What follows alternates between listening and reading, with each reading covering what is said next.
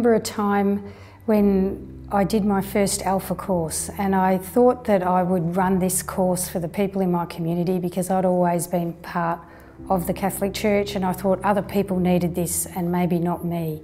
And then I remember at the Holy Spirit weekend we were encouraged to open our lives to God, and I just had this amazing experience of the love of God just falling into my heart and into my life, and it was life-changing really. And a couple of weeks later we wanted to promote the next course that was coming up for the people in our parish, and I was standing up at the pulpit.